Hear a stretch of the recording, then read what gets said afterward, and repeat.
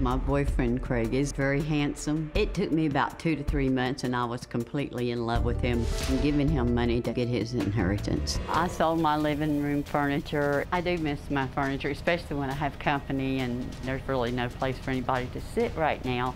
He just asked me last night for $2,500 more. Francis, send him money. I said, Francis, you're crazy. You believe Fran's getting conned?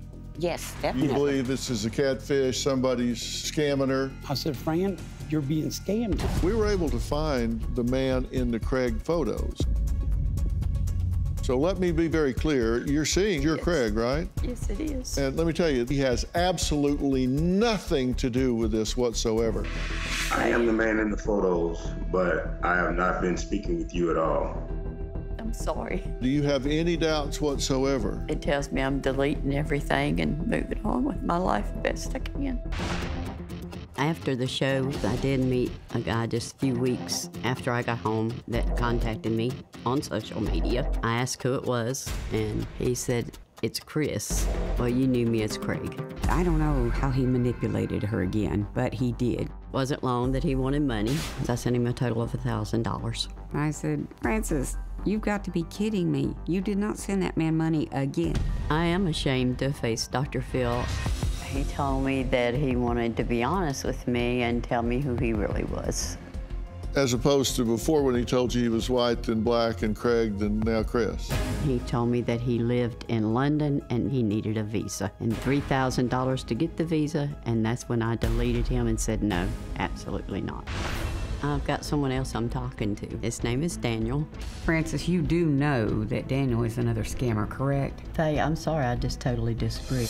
Now, Fran, you need to get off the internet. Amen. So you need to unplug. Unplug for 90 days and give yourself a chance to meet somebody in the real world. Okay?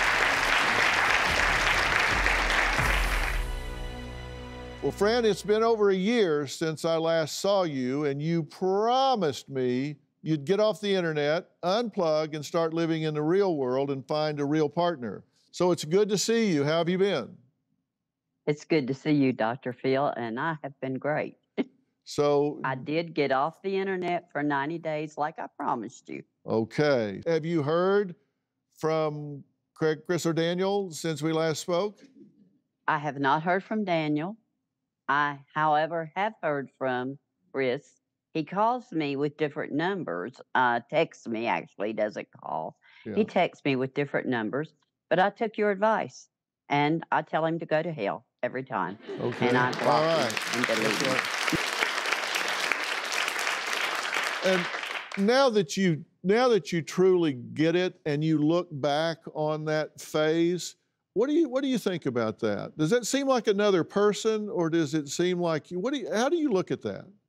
I look at it totally different. I also used Doctor on Demand that you offered me, Right. and that helped me considerably. I have started a whole new life. I also go dancing 3 to 4 nights a week. I have met real men who treat me with utmost dignity.